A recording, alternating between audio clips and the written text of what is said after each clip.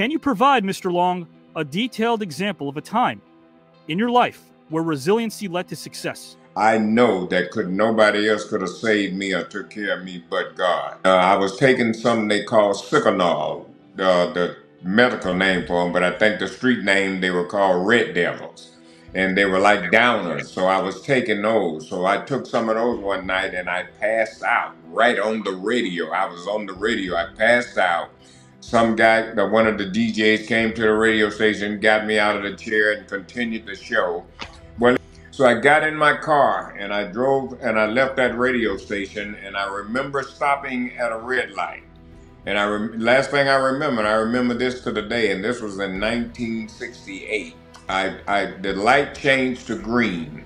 And when that light changed to green, I remember driving off. And when I came to again, I had hit a utility pole, and if anybody had been in the car with me, I would have killed them, because the pole came straight through the windshield on the passenger side.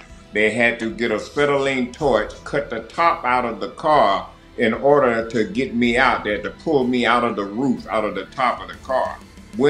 Back to Birmingham, I lost my job on the radio station because of the drug use. So I go back to Birmingham, go back to my home. I try to get another job, but I don't get a job. So I end up with the wrong people and I become a heroin addict. Well, after a while with heroin, I got to a point where I was tired of being tired.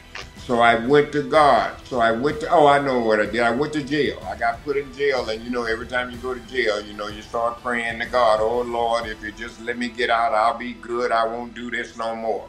Well, God did let me out. I got out. I stayed in jail about 3 days. I got right out. God did just what I asked him.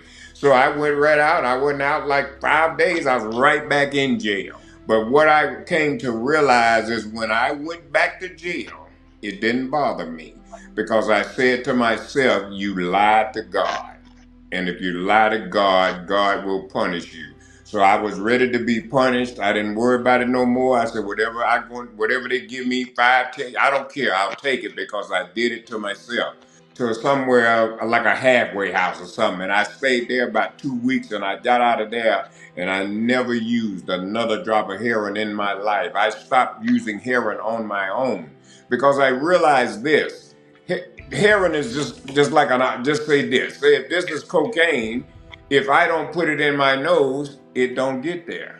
So it's nobody but me. It's just that simple. So I don't want to commit suicide. I don't want to kill myself. So I finally realized, what my life means to me. And, and that's how I got into wrestling, and I became a success there, thank God. Because I changed, and God helped me change, and he took care of me. So that's my story. Mr. David Tank Abbott, my friend, I will direct the same question to you, good sir. Take as much time as you like.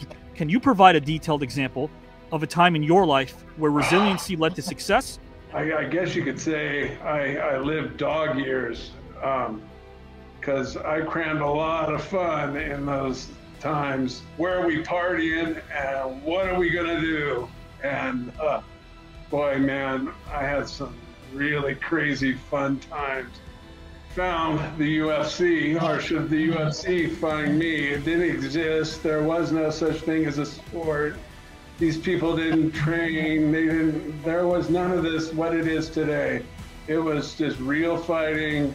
And I went on and made a name for myself in street fighting and UFC. And I was living a dream life. And you're in a waiting room, office type thing, or a room. Next thing I know, a gurney comes rolling in and says, you're not going home. And I go, what? Like I had a visceral feeling, like my heart dropping through my body. And I'm like, what are you talking about? And they're going, your kidneys don't work anymore. You're in the final stage of liver failure, and that was part of it. And they took me into the operating room, and through correspondence with my wife, I ended up finding out that I died 5 times on the operating table, and I had 6 strokes. and I don't remember anything, but my wife told me about it. And I was in the ICU for like 107 days, and they had me there, and I wasn't responding for the longest time. And they were talking about pulling the plug on me, and the doctor said that they were going to go away for the weekend and telling my wife to figure out, she was power of attorney, what she wanted to do. You just got to keep moving. I have a saying, left foot in front of the right, stop, raise an eyebrow, and take a deep breath and go, okay, whatever, just keep on moving.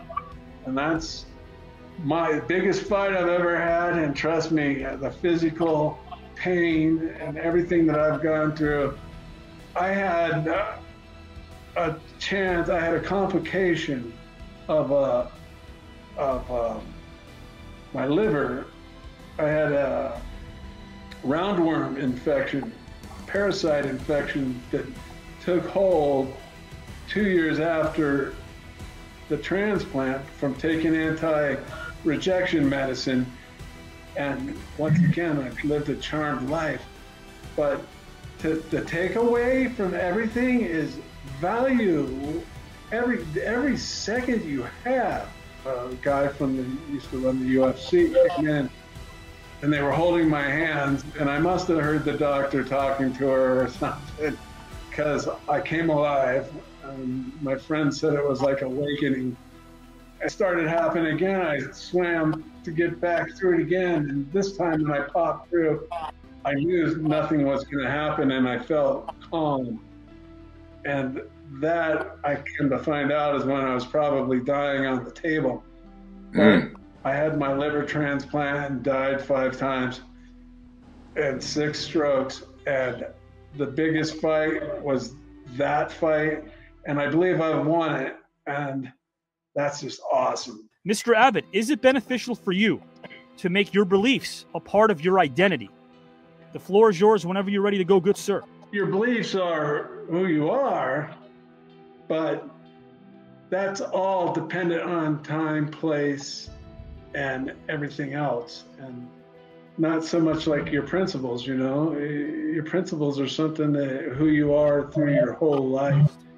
You could be the biggest name in the world of sports, basketball, football, wrestling. You could also be the biggest jerk and narcissistic prick in the world. But people will still love you as long as you're a winner, because our society values success over character. Absolutely. And that's a crying shame. The same question for Mr. Teddy Long. Is it beneficial for you, my friend, to make your beliefs a part of your identity? We talk about my identity. You know, I don't want people to recognize me as Teddy Long, the former general manager of SmackDown, or WWE Hall of Famer Teddy Long. All that's good. And I thank God for that, and I'm glad I was able to accomplish all of that. But what I want people to look at me is what I have had the opportunity to say here tonight on this program about my past, how I overcame heroin and how I overcame all these obstacles that were in my way. And I want people to look at me and say, well, hey, you know, Teddy Long said something there tonight. And I thought about that, and I think I'm going to change my life. I think I'm going to stop doing this, or I'm going to be a better person. It's what you show is what allows us to grow. And you do that all the time.